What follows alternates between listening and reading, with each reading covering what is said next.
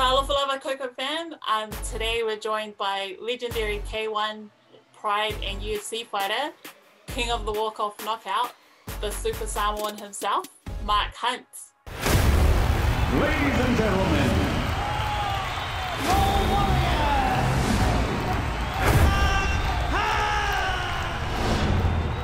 no one had seen that type of fighter before. Mark Hunt went on to complete the biggest Cinderella story in sports history. You know, I'm one of the best fighters in the world. My job is to go in there and hurt you. Why would I be afraid of anyone? Unbelievable! Mark, tell me about your doco and what it's about. Pretty much is basically about my life's journey up to this point in time, about adversity, about overcoming adversity, pretty much about life in general. You know, as a Pacific Islander or as a New Zealander growing up in South Auckland. Why did you think it was important for you to be able to share your story? Well, I wrote the book. You know, I've said it many times. You know, when Vanessa, you know, this publisher, I think she's from Hatchet. She kept calling me. You know, she said to me, Mark, you know, you can help others with your journey. I've always been about trying to help others. You know, I grew up not being able to help my siblings, being the youngest, you know, piece of shit father. And, you know, I'm not blaming them, my mum or dad, because they probably had the same sort of thing happen to them. But I was the first person to stand up for injustice. And it's because of that, probably because I never could help my sister and my brothers. Yeah, because in the, both in the doco and in your book, as you said, you really share how much of a traumatizing childhood and even into your teen years you had. Was it hard for you to open up about? Well, it was, because I didn't really remember a lot of my childhood because, you know, as I found out from the counsellor, because I've been going to counselling for a long, long time, it's, you know, you live in the back part of your brain, which is the part, the fight or flight part of the brain. You know, when that part of the brain's on, the normal part, the other two parts of the brain don't work. So when you know, when I first went there, she goes, you've been living in the back part of your brain 44 years. So, you know, for me, it was always about, what'd you say, violence and that sort of stuff, because I was always scared as a kid growing up. And that's pretty much why I didn't remember a lot of the stuff with my childhood. But my older sister did. I wasn't scared of anyone but my dad. My dad was such a wanker because he was good at beating me up. And that's probably why I'm pretty resilient. When you first started talking about it and opening up in the book and also through the doco and stuff, did it feel like it helped you as well? Being able to... It still does, yeah. Of course, yeah, it helped me a lot. I still go to counselling. I've just started going to a hypnotherapist also. You know, my first counselling session was with my ex-wife, Julie, and I didn't even know that. You know, we used to, you know, be together. We didn't have a TV, but we used to just counsel me. Well, not counsel me. I just tell her stories, and we should just talk about everything. And me not even realizing that was my start of my counseling with her. So you know, even still to this day, I still go to counseling to help me with a lot of issues that I do have, because coming from, you know, like a troubled past, like with probably a lot of kids at that age and era and time in South Auckland. The repercussions of it all, it's, you know, you don't realize you're not normal until you meet someone that's normal. So you don't really realize how bad you are until you actually meet someone that's normal and she actually cares about you. And this is how I started with my counseling, and how I started going, okay, I've got to go and help myself and fix myself to be better. Because, you know, although we're divorced, we're split up, we're still best of friends because of our children and businesses and stuff we got. And I don't want to, you know, continue my life in that struggle. I don't want to be that, you know, because that violent person that, you know, fighting said, no, I can't. And I don't want to be going back to, you know, turning on a dime on anyone. You know, I have children now. I'm a lot more calmer than I was before. But, you know, counseling has always helped me to grow as a person. But to set an example for my children, that's one of the main things and to have a better quality of life. A lot of things come in my life and that I get upset about, but, you know, I don't ever want to cross that line, because, like I said, I came from a bad past, and I don't want to be staying in the bad past. I want to go from a negative to a positive always. Yeah, and with With the doco and also your book, you go through like your amazing fighting career with some iconic fights and stuff. Like at the time, was fighting your happy place or just something you felt like you happened to be good at? I never wanted to be a pro fighter, never at all. You know, my father was just good at beating me up, beating us up, to be honest. And you know, it made me a resilient person. I started off as a criminal and started doing bad things when I met some other criminal friends, and you know, I could have been a gangster, or you know, but I'm a gangster now in a different way. I'm a gangster because I do things for the positive. I don't do things for bad. You know, I could have been in jail. I could have done time or more time for a lot of other things. You know, everyone knows in their heart where they know what's right or wrong when they get to a certain point in time in their life. You know, fighting was what God gave for me as my lifeline, to be honest. You know, fighting saved me. I can't from continuing to be that person. But you know, at the end of the day, all I was doing was surviving a shitty childhood, like the rest of my siblings. Probably like the rest of South Auckland, a lot of the people back in that area, to be honest. Yeah, and I'm sure your story has been really inspirational for people from South Auckland and even our Pacific Island community. So towards the end of your fight career, do you think you lost your love of fighting? Yeah, I lost a long time ago with fighting. I mean, you know, like I said, as a kid growing up, I couldn't help anyone. I couldn't even stand up for myself, to be honest. But as an adult, you know, I'm the first person to be up and armed for fighting if it's a proper cause. So with K1, the same thing. With Pride, the same thing. And now with UFC, it was the same thing. You know, you know, I'm not going to sit down or go to the back of the bus. You can't tell me that I cannot do things or what you're doing is right. You know, I couldn't help my siblings, but I can help myself and those, especially with this lawsuit, the fighters coming through, you know, with the equality of with the steroids, with these cheating little rats. It annoys me about these shortcut takers. And this is where it's come to, and I lost the love for fighting because of that.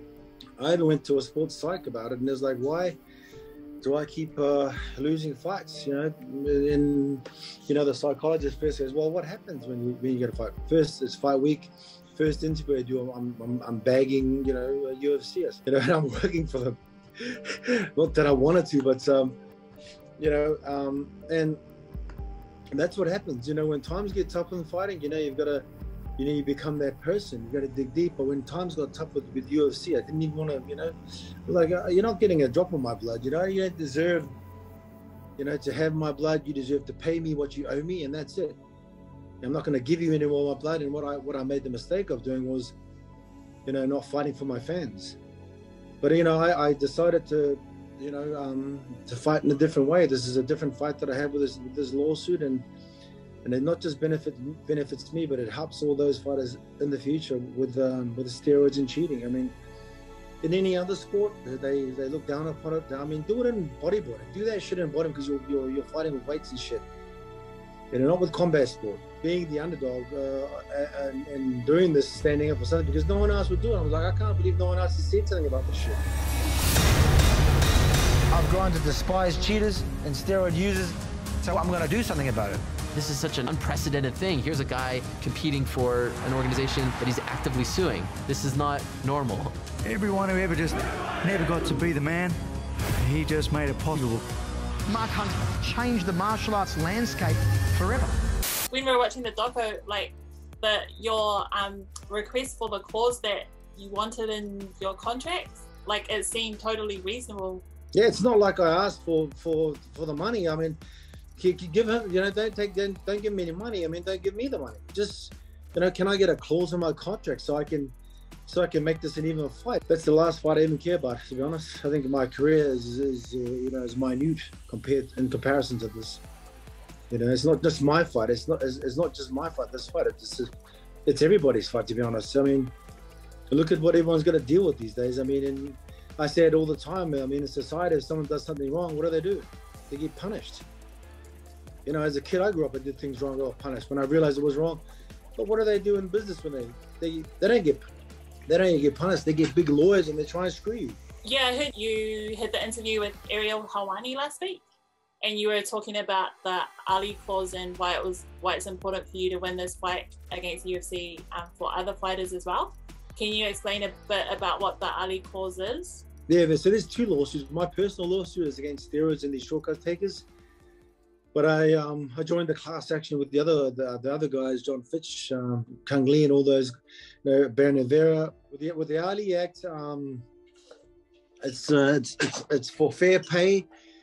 These fighters with the UFC, they're not employees, they're subcontractors. There's a lot of ex-fighters that have injuries from work from UFC, and they can't, they have to GoFundMe to pay for it all. But the truth is that's an issue it's a work issue. But the thing is they weren't employees then, and they're still not employees now. They're subcontractors. So the Ali Act is in boxing. So when they make it to the top, they get 50% of the revenue. If you're the world champion, you fight for that title.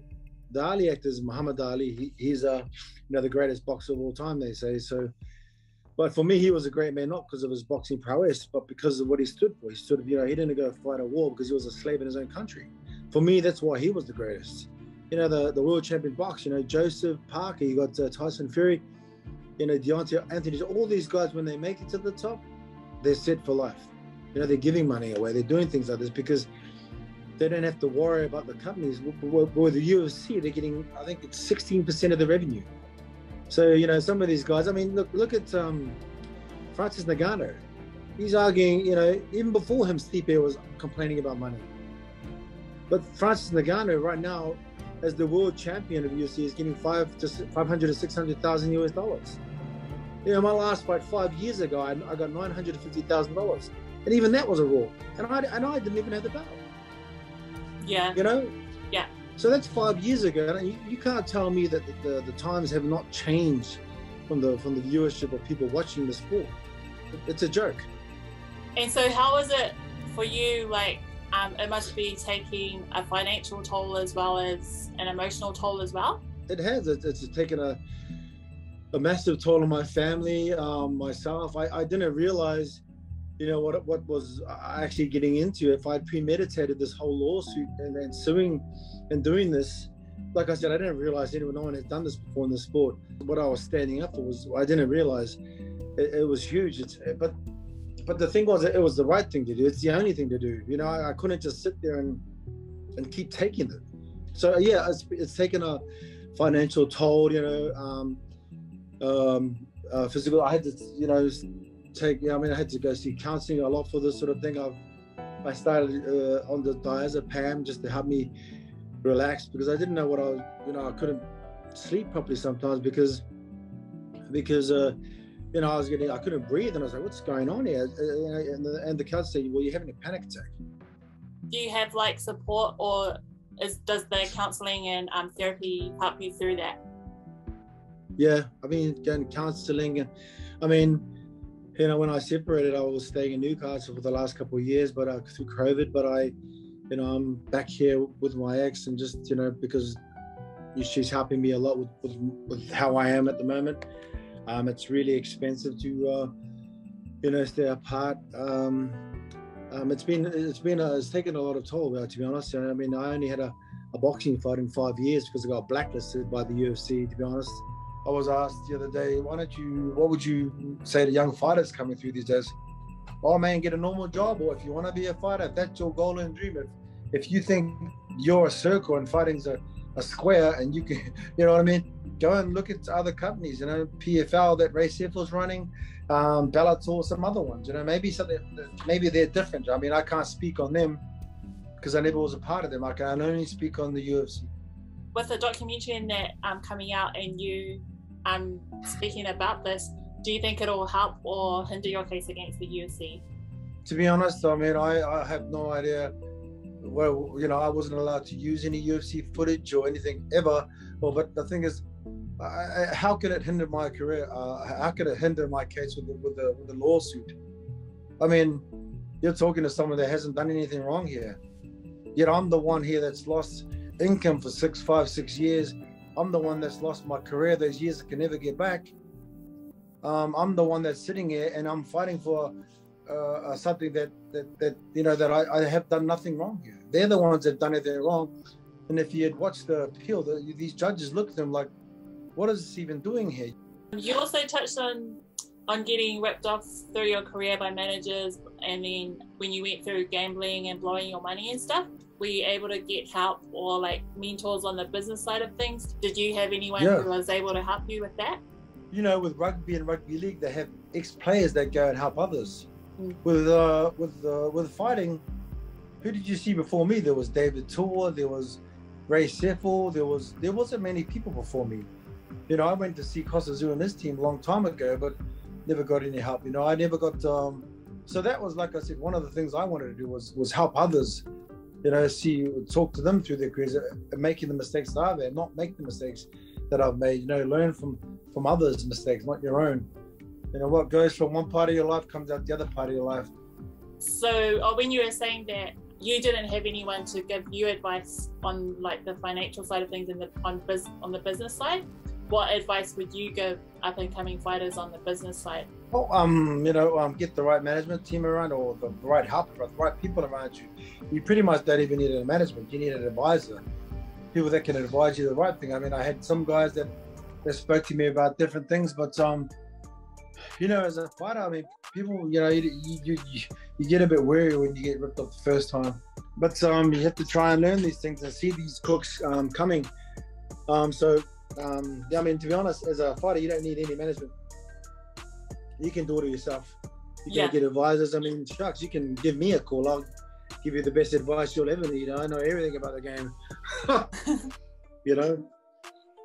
And so, do you have some of the fighters? Because I know people like Kai Tuivasa and even Carlos, who's just come into the UFC.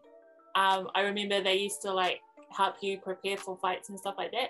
Do they ever come to you for advice now that they're in the UFC? You know, my door has always been open for these guys because I understand what it's like. I mean, I might have made a lot of bad business decisions and got ripped off a lot of time of bad business, but with contracts and companies, you know, all you need is just someone to advise you. You don't need no management taking from you, you know, unless they're going to be, you know, giving you sponsorship money, looking after you, you know, you don't need it, to be honest. You can do it yourself, or you just need to use advisors, to be honest. And I spoke to Bang the other day, and I said, you know, give me a call if you need some help. I mean, even lost all the boys that I have worked with, Justin, Junior, all the boys, but they know my door's open to always give me a call. So what does life after professional fighting look like for you? Gaming and a lot of my spending a lot of time with my beautiful kids. You know, I spend a lot of time gaming. I spend a lot of time. I've just started back to training to get a bit healthier. You know, I've got a couple offers, which is crazy. A couple offers to fight. So you know, even though I'm 47, I am. You know, if the offer's right, I might do it again because you know, financially this is kind of draining.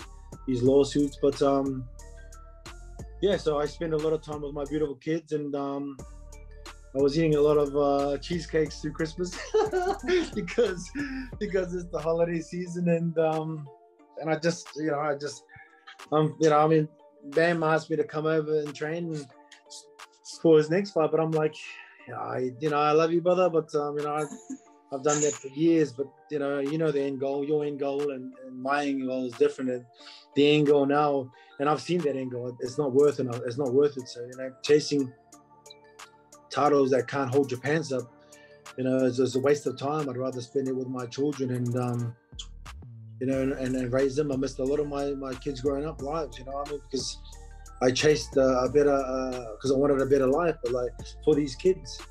Oh, that's awesome. So they're like your happy place. Yeah. What was the reaction from your family and friends when they got to see the doco? Have any of them given you some feedback? It's been really good. It's been pretty positive. I mean, a lot of the people that went know me personally. You know, I grew up with a lot of those guys. You know, all good feedback. Family, we watched it here at my house before it was released out there, and you know, the kids, they just see dad as dad, and that's just how it is. But yeah, the feedback was pretty good. It was actually really good from everyone. So hopefully NZ enjoys the doco and we can all learn of each other and grow. Thank you. All the best with your case.